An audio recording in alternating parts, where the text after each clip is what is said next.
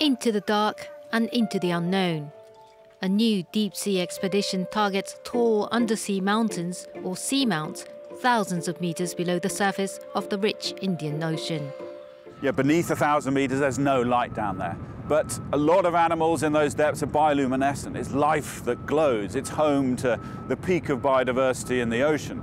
We're a little bit closer. To get to the so-called midnight zone, where light can't reach and the pressure is extreme, scientists will board one of the world's most advanced submarines, the aptly named Limiting Factor. Last summer, the submersible reached almost 11,000 meters below the surface of the Pacific Ocean. Among the discoveries, a particularly unsettling one. We definitely see examples of, human beings. We see plastics, we see debris. Our plastic in particular is ubiquitous. This time, as well as searching for marine life, the team also wants to study the effects of climate change on the deep-sea environment.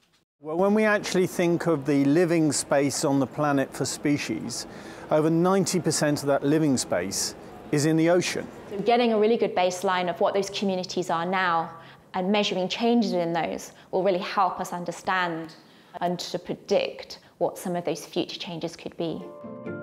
The findings of the expedition, combined with last year's, will be presented in 2022.